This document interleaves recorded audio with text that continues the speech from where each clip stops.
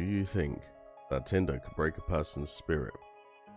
Well, it's going to be a different case for this guy, because he managed to match with his late wife on Tinder.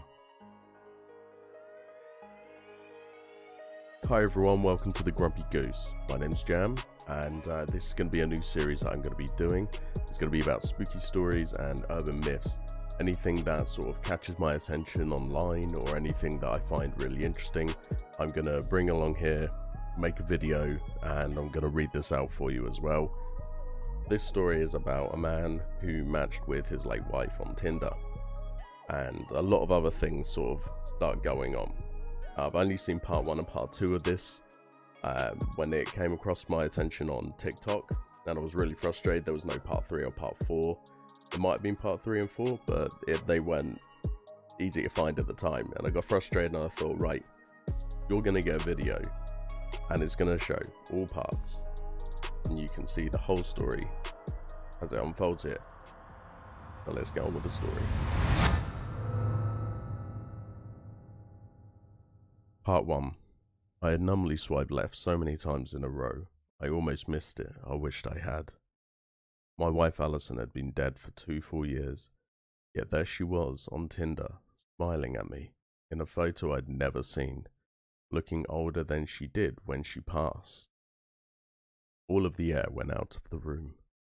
I skimmed through the rest of her profile. There was no writing, but 3 other pictures of my dead wife I had never seen before, including one with the Statue of Liberty behind her, even though I knew she had never been to New York City. At least to my knowledge.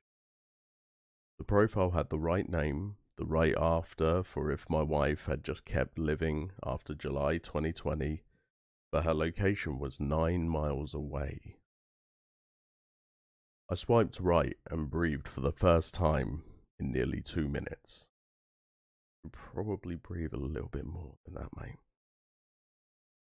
I struggled to sleep for the next 48 hours, never getting a match. Ready to message Tinder and tell them someone was impersonating my beloved dead wife on their app, and doing some kind of magical Photoshop to put her in pictures that never existed.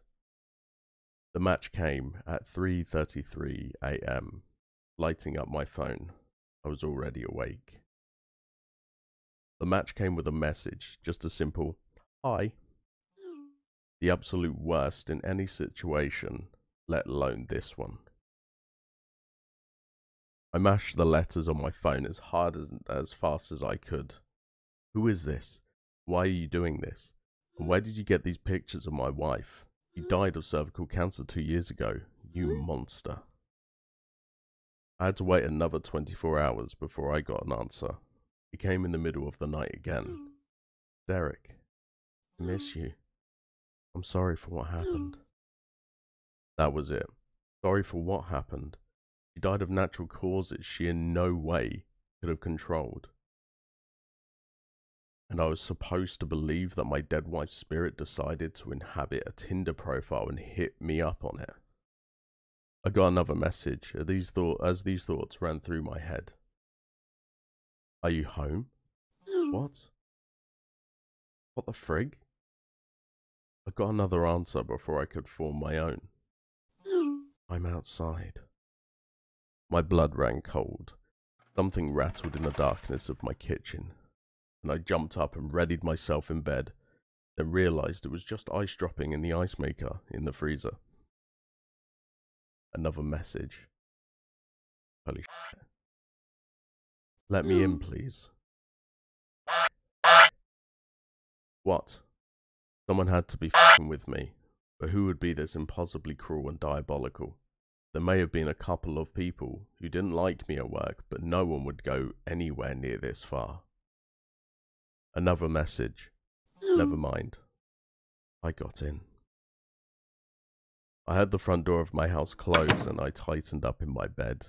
I started to write back. Why? I'm a dumbass. I don't know. Another message rang in before I could shoot mine off. You're on Tinder too soon, Derry. The pet name only the 2 of us used between each other. The logistics of who knew that name flashed through my head as I heard footsteps approach my unlocked bedroom door. Then the footsteps stopped right outside. They were accompanied by a fresh message in my inbox. You were supposed to mourn me, not try to f 23-year-olds on Tinder.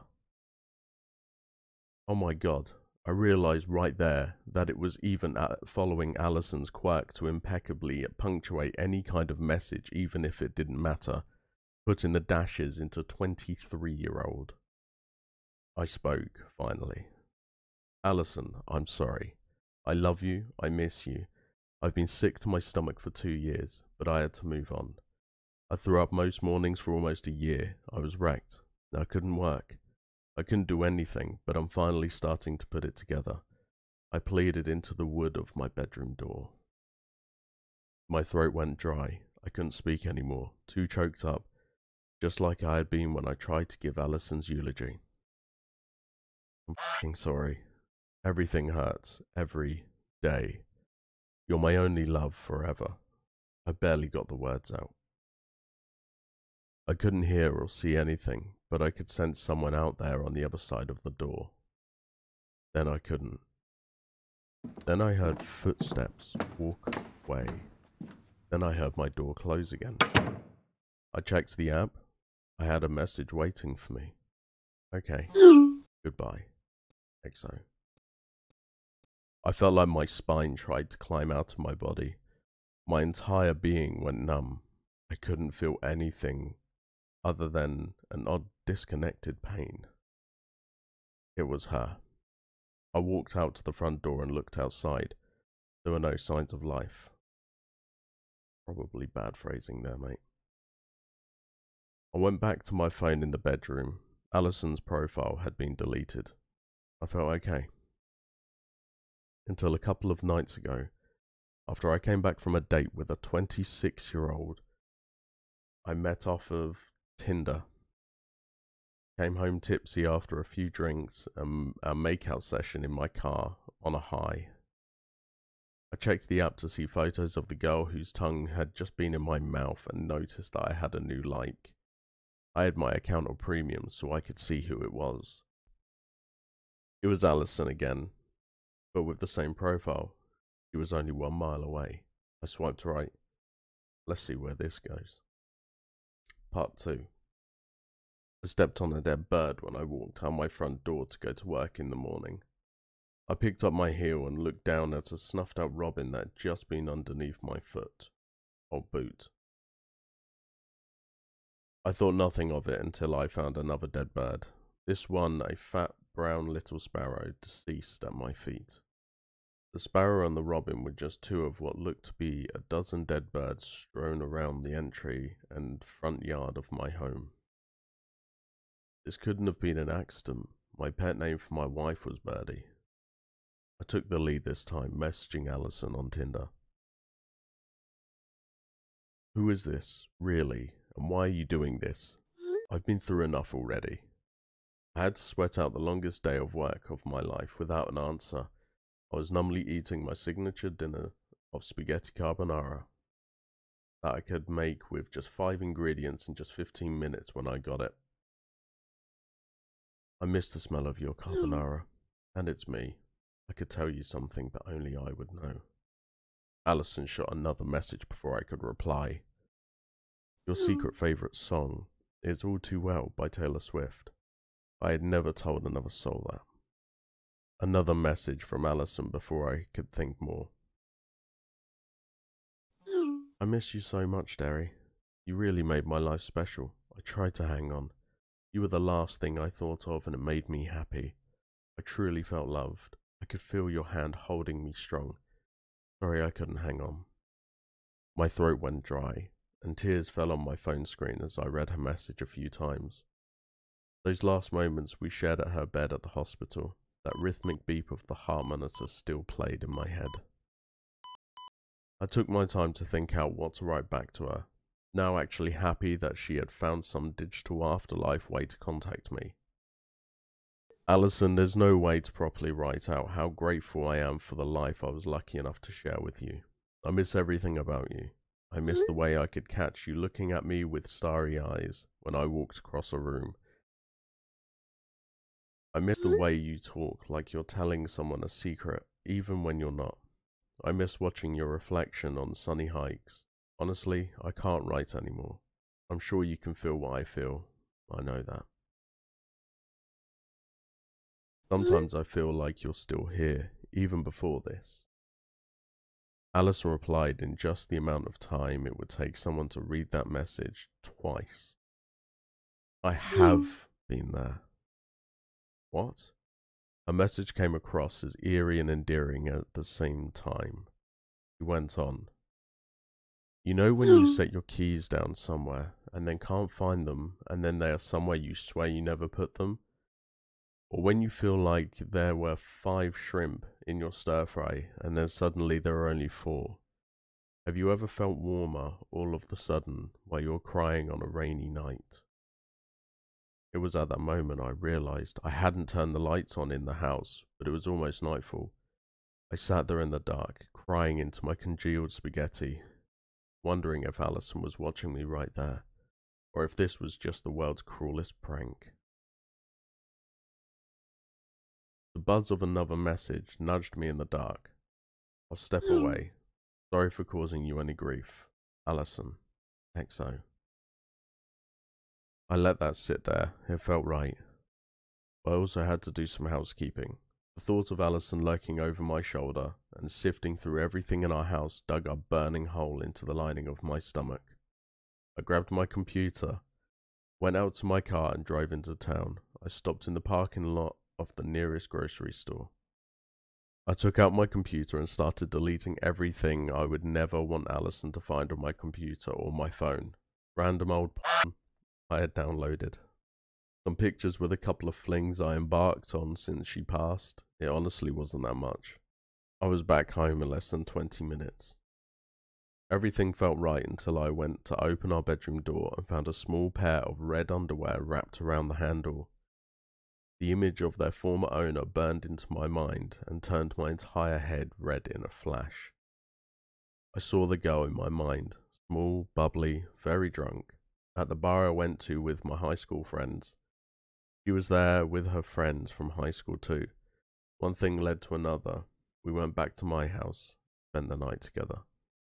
I think she could pick up on the sadness inside me and tried to cheer me up by leaving her lacy underwear on the floor like she forgot them. I threw them somewhere in my closet and forgot about them, honestly. Started to panic. I started to think of a response. I also started to feel like I had downed an entire bottle of Nickel? Nickel. Okay. Sorry, I had to check on Google how you pronounce that one. I didn't want to pronounce that one wrong. Nickel. My thoughts got slow. My eyelids got heavy. Every muscle in my body became sluggish. I felt drugged. Well, judging by it, you just drank cough syrup, like to try and help you sleep. Alright. I dropped down hard on the floor, unable to make it to the bed. Lying on the floor, struggling to just stay awake, I felt my phone vibrate in my pocket. I used the last of my strength to reach into my pocket and get my phone out. I had a message from Alison, which I was able to read on my home screen. I'm glad I put what I did in your dinner when you weren't looking after what I found when you left guilty. We loved each other, Derry. Why did you do things like that? My final molecules of waking energy were enough for me to take in that message. Then I passed out. I woke up on the floor hours later, still groggy but alive. The very first thing I did when I woke up was check Tinder. Alison's profile was deleted. Part 3. I never found out why Alison drugged me, other than to just mess with me or get back at me for the incriminating things she found on my computer, or phone, or in my closet. I kept waiting to get a notification on Tinder that I was liked by Alison. I kept paying for the stupid premium account so I could find out, but it never happened and months went by. I kept waiting for something strange to happen in our house. It never did. The power went out because someone hit a power pole in my street. That was it. Life went back to normal. One of the girls, Phoebe, I casually talked with on Tinder, just before Alison's profile annihilated my world, stepped into my life. We started hanging out regularly, though always in public or at her place. I held off having her at my place as long as I could. I thought about telling her the situation and then scrapping that idea. Far too crazy. Months had gone by without a peep from Alison, and I was finally comfortable having Phoebe over. I invited her over for dinner. I had talked up my 5-ingredient 15-minute carbonara and she really wanted it, and this red wine I had been talking about. Phoebe and I hadn't slept together yet, and I was getting major vibes that this was going to be the night. So I decided to make everything perfect, and that got me deep cleaning my place. I was cleaning out a coat closet when I found Alison's old MacBook. It was stored above the jackets on a ledge underneath board games, which hadn't been dusted off since when she was sick. Just looking at those games flashed cozy nights on the couch underneath a blanket and sipping drinks through my head. I felt a little warmer than I did before. The MacBook provided a momentary distraction. I sat down on the couch and started going through Alison's files. I knew she saved her favourite photos and videos there. I didn't have much time, with Phoebe coming over soon, so I just skimmed through the thousands of photos and videos and fought back tears. It was all going sadly and sentimentally smoothly until I saw a large chunk of bare skin in a swath of photos. Alison's bare skin. I stopped on the photos. I had never seen them before, at least I don't think I had. Alison was either nearly naked or close to naked in them and posed seductively, but not graphically. Think old school Playboy photo shoots. They were all in a fancy hotel room I didn't recognize. I saw some cityscape through a window, but couldn't make out which city it might be. The fuck was this? Who took these photos? I dove into the photos and examined every one like a skilled detective, looking for any clue I could. I got the biggest clue. Okay, so like the Hardy Boys in South Park. Alright then. And relief I ever could have gotten when I got to the last one, and it showed Alison naked, sitting on the bed, holding a sign written in cursive that read, "I love you, Derry." Oh, okay, crisis averted, back to cleaning the house. This wasn't to say my suspicion wasn't still raised at least a touch. Would throw in that last one photo with the sign in been a cover your ass move in case I found the photos which were intended for someone else? It's at that point I should divulge that Alison and I didn't always have the most perfect relationship, and neither of us were pillars of mental stability. Alison grew up in a hard luck family. Her mum had her at 19, and her dad split very early and she barely knew him. He only came around for occasional life events and lived somewhere in Florida, possibly on a boat. I didn't care enough to get much more, and he didn't care to volunteer. Her mum was fine. She wasn't the cliche young single mum who had a bunch of abusive boyfriends or anything. She held it down just fine and always had a job and avoided significant others. The problem was Alison's extended family. They were all bad news and always lurking around. Particularly her sister Sophia, who was a dark cloud that seemed to always blow in at the worst time with sketchy friends and ruin things. Alison also had her fair share of mental issues, nothing completely crippling or diagnosed, but she always had a mix of numb depression and sporadic manic anger. She didn't let it hold her back though. She got through college, always had decent jobs, and met and married the upstanding individual that is myself. I had my own fair share of issues myself. On the surface, I had a very clean-cut, middle-class, suburban upbringing. One look under that veneer showed a dull darkness of seemingly contagious anger and depression. More on that later, though. Our issues tended to help us in some ways. We could lean on each other and understand each other in the hard times. Then sometimes we couldn't. The blowout fights were epic. The worst came just 3 months before our wedding. I can't even remember what sparked it, but we ended up screaming at each other all night.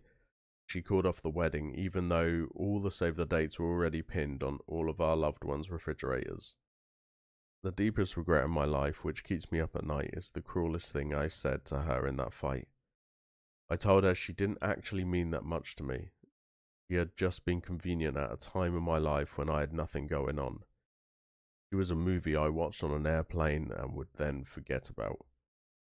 I didn't mean that at all. I was just so hurt after the things she said to me in calling off the wedding then that I thought of the cruelest possible thing I could say at that moment, and it came out of me. Regardless if you didn't mean it either, like, shouldn't say something like that. Anyway. The wedding was off for a few days. We just never told anyone about it.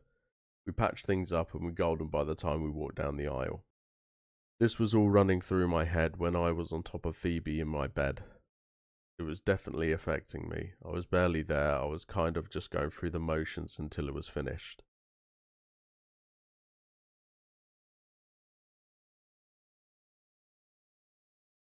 Phoebe didn't seem to pick up on my troubles. We laid in bed for a while chatting before she asked to shower.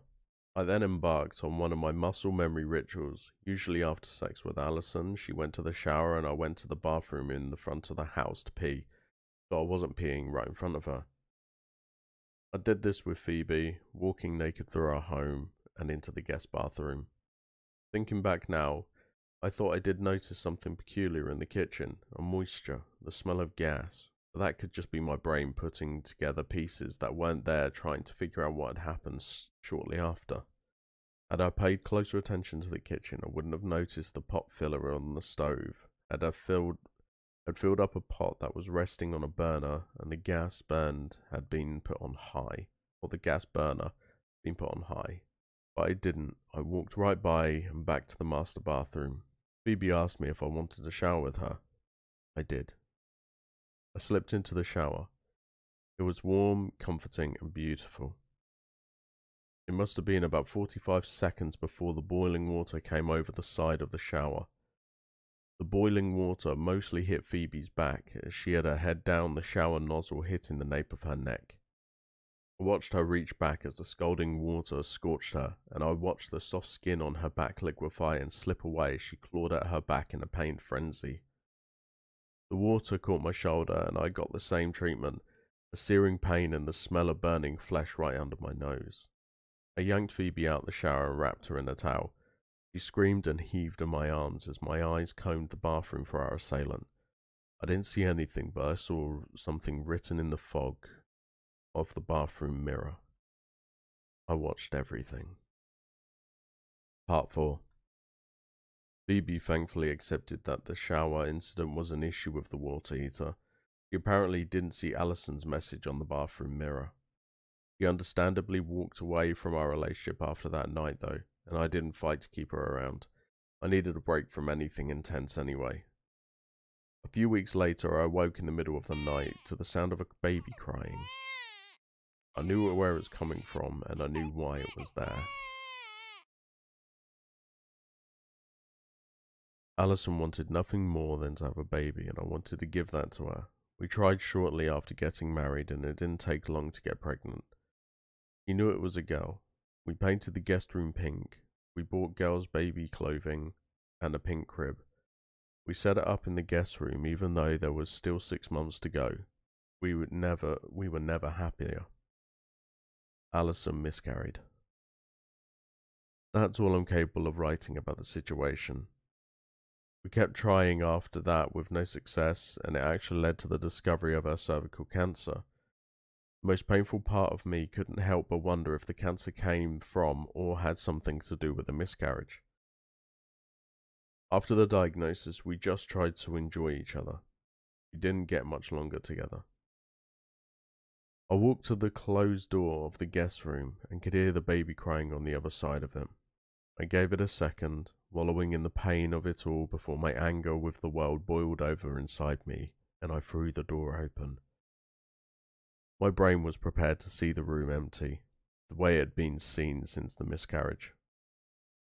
Instead, I saw that pink crib in the far corner, and I saw Alison standing there in front of it, her back to me, dressed in her sheer nightgown, fabric barely clinging to her frame. It broke my heart to see that she was looking down at nothing in the crib. The sound of the baby crying stopped. It was replaced by Alison's familiar, staggered whimper. I was no longer scared. I was sad. Alison spun around and saw her face for a breath, her pale green eyes dancing across my vision for just a second. She sent a piercing scream at me. Then she was gone, and I was alone. Worse yet, I felt something walk past me while I was standing there in the door, numb. Is it her? I cleaned out all the baby stuff the next day and donated it. We had hung on to it in hopes that we would have another one, and that was never going to happen. In the collection of baby stuff was a box of congratulations cards from after we told our family and friends that we were expecting. A card from Alison's cousin, Leisha. Triggered my memory. Leisha was a medium. The skeptic in me wanted to write off Leisha? Let's call it Leisha. The skeptic in me wanted to write Leisha off, but I hadn't told her I was coming. You've had photos of Alison already waiting on her working table in her living room that smelled like stale weed. She told me she knew I was coming. Alison hadn't contacted her, but she had felt her presence in the weeks before.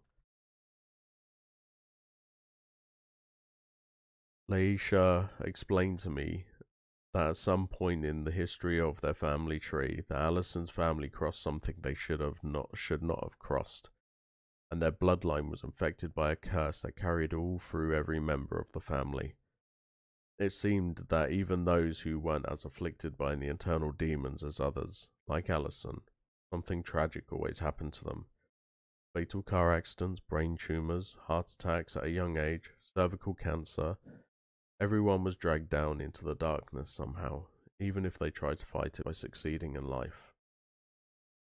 Leisha comforted me by explaining there was nothing I could do for Alison, and I did the best that I could, giving her love while I was able. She held my hand while explaining all of this. I told Leisha about what had been happening with me and Alison. She took a long hit off a vape after apologizing for doing so, and she shook her long, frizzy hair into her face. Gave herself time to connect with whatever she was channeling. She squeezed my hand impossibly hard for a woman who looked like she couldn't have been more than 100 pounds soaking wet. Leisha explained that Alison's family being around when she passed on to the other side was not a good thing. She thinks their dark energy infected her as she passed over, and she may have been infiltrated by a darkness or a demon on the other side, and now that darkness was taking over her and pushing her towards me. She also explained that darkness or demon lived in the cancer that killed her, and it may have been affecting her from the very first sprout of it. Getting into her brain, creating that anger that hurt our relationship, she insinuated something about the miscarriage but stopped herself. She went into that ghosts are souls that feel unresolved with their life and the world that linger, trying to hang on to it, and demons can act like parasites, using those lingering ghosts to get back into, and negatively affecting the living world. This may have been what was going on with Alison. Leisha explained the only way to start keeping the last shreds of Alison's stolen and shredded spirit was to get rid of every single thing I was holding on to that was her, physically and digitally. I didn't want to do it. She assured me it was the only way. She also said I had to get rid of the tattoo Alison gave me. What? Leisha gave me a mirror and showed me the tiniest little letter A, etched in black ink behind my left earlobe. I remembered a scab and pain there just after the boiling water incident in the shower. I wrote it off as part of the scalding and healing process and had never looked behind my ear. She explained Alison must have given it to me around the time I was sleeping. Leisha also insisted I moved out of the house we lived in together. I agreed and followed through with it, moving in with my parents. I went back to the house and started cleaning out all of Alison's things. I donated as much as I could to charity. The last piece was my wedding ring. I stopped wearing it after a year, but it kept it in my nightstand. This was the one recommendation I didn't completely obey. I didn't get rid of it as she suggested. I put it in a safe deposit box at my bank. I just couldn't bear to not have it exist in the world. I experienced some grace at my parents'. I was there for a week with no disturbances. I finally got some good sleep, got some work done, started eating again. We had a wonderful dinner at home with my parents the first Sunday night after I moved in. 3 full glasses of wine made me feel good and put me in the moment.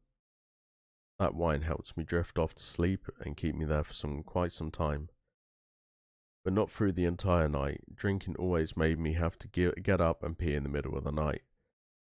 I was in the bathroom when I heard the sound of music. Music lured me out into the dark living room, and I realized it wasn't music. It was Alison's voice coming hushed out of the echo dot in the room. It was so low I couldn't make it out what she was saying. I drifted over to the corner of the room where the Alexa was to try and listen. There was a lit candle flickering next to the Alexa, the flame seeming to flicker with the rhythm of the soft words coming out of the device. I didn't remember the candle being on when we went to bed. Closer to the Alexa, I could make out the words coming out of the machine. I heard a fragment of the wedding vows Alison and I read to each other. My emotions swelled in my chest, and in unison the dozen other candles in the room ignited with strong flames, casting the room in a pale light all around me. For a second, I saw a glimpse of someone standing in front of me, next to the Alexa, but then a swift gust of wind came through and knocked all the candles over, and the image of the person was gone. The candle in front of me fell onto a framed photo of my parents with Alison and I, smiling on our wedding day, standing in a golden field on a summer afternoon. I watched the frame and photo set ablaze with incredible speed. Still frozen, I heard Alison's voice on the Alexa switch from reading to simply crying. Those familiar sobs filled my ears and started to get louder and louder the longer I stood there. The flames started to build all around me, yet I still couldn't move. I heard my mum scream from behind me. Alison's cries got louder on the Alexa, as if they were trying to compete with my mum's screeches. My mum was able to yank me out of the room, and we were able to get out of the house. The fire department got there soon enough to save the house with only some moderate fire damage. I went to see Leisha immediately. She was waiting on the front porch of our house, even though it was just daybreak and I hadn't told her I was coming, nursing a cup of coffee and a freshly killed bowl of weed. Leisha took me inside and sat me down. She grabbed me by the face and pulled mine closer to hers. I'll share the words she shared with me. Alison loved you. She would never have done any of these terrible things to you, but this is no longer her. That darkness has taken over her spirit. There is still some of her and her light deep down inside her. Sometimes it cracks through and sends you some of that sweetness which made you love her. But it will always now only be brief. You can't hang on anymore. You can keep her in your mind and your heart, but that's the only place she can live for you. Otherwise, this evil spirit will take you down with it. You'll both be haunted. I had to let go of that wedding ring. I went back to our house. I remembered there was one more thing in addition to the wedding ring of Allison's I hadn't brought myself to purge yet. I also had to get rid of. Allison always wore the same perfume. I left a bottle in the bathroom back at the house because I couldn't bring myself to throw it out. Keeping her scent was one of the things I really didn't want to lose. I would spray it periodically to remember her. I pulled the perfume bottle out of the bathroom cupboard and started to carry it out of the room. I was almost to the door when I tripped and fell. I fell into the counter with the perfume bottle in my hand. The bottle smashed into the edge of the sink and shattered. A jagged edge of the bottle slashed across my hand, ripping open my palm. Some of the liquid of the perfume splashed up into my face, landing in my mouth, stinging my tongue. I straight up inhaled some of the perfume, choked on it, coughed profusely, and squeezed my cut hand, trying to stop the bleeding.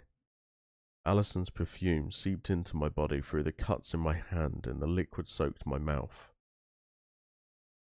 I shook it off. The wounds on my hand didn't require stitches, and that awful taste eventually evaporated off my tongue. I went to the bank and got into my safe deposit box. The only thing in there was my white gold wedding band, staring at me as soon as I slid open the drawer. I scooped it out the drawer and slipped it onto my ring finger. How loose the ring was on my finger crushed me. Allison was an excellent cook, and not having her around cooking for me and my general depression since she got sick had whittled down the girth of my fingers. The thing would barely even stay on my finger. I intended to take the thing right back off. I didn't. Yet I walked out of the bank with it on. That's when the descent started. I was in a living room while the fire damage at my parents' was repaired. It was one of those mid-range chain hotels by the airport without the least bit of charm or life and perpetually dim. My room was at the top floor at the very end of the hallway, and it became my dark sanctuary from the world. I stopped going to work. I stopped hanging out with my parents. No friends, no apps, just me, sitting in my room and barely turning the lights on. I can hardly even remember what happened during that time. Like a movie I can only vaguely remember watching. Bits and pieces come to me, and I can see little snippets of that time, but they feel like I'm watching my life, not participating in it. What I do remember is a feeling, being locked in that room in the dark and just my thoughts and emotions, and those feelings were painful and destructive. I thought about breaking the window and jumping out. I thought about drowning myself in the bathtub, or throwing the TV plugged into the bathtub while I was in it. I thought about the steak knife that came with my room service one night, and what I could do with it. My parents and Leisha rescued me. They came to my door one night and wouldn't let me not come out. Leisha took a photo to show me how terrible I looked. Sunken dark eyes, ashen skin, my hair coated with grease. I looked like a person who'd be living on the street instead of a Holiday Inn Express. But then came the worst part. I had only been in the room for a little over 48 hours. It was like my deterioration was in warp drive. I'd seemed to age 10 years in a day. Whatever came into through that perfume had carried me to hell. My parents were major skeptics and were freaked out about Leisha contacting them because she was worried about me. However, they were completely understanding and open-minded about the dark power of everything that had happened with Allison, so they let Leisha in the room with me, alone. Leisha examined me with a horrified look on her face the entire time. I was just starting to come to, and the dire nature of the faces and sounds she was making were throwing me into a panic. Leisha was going to have to do an exorcism. The power of darkness was too deep inside of me to do anything else. Going and throwing my wedding ring into the river wasn't going to be enough at this point. I thought it was going to mean just lighting some candles, burning some sage, holding some crosses, and make some pleas to the Holy Spirit. Leisha quickly informed me this was not the case. I watched as Leisha pulled out a syringe, a vial of clear liquid, and a little rubber hose. A setup that looked like it would be for shooting heroin. She told me the liquid was holy water, and she pulled out a blindfold. I didn't believe in God, so how was that holy water going to work? She explained the darkness could be affected by something that simply believes in being clean, being holy, being a light, and not a dark. Holy water was the best way.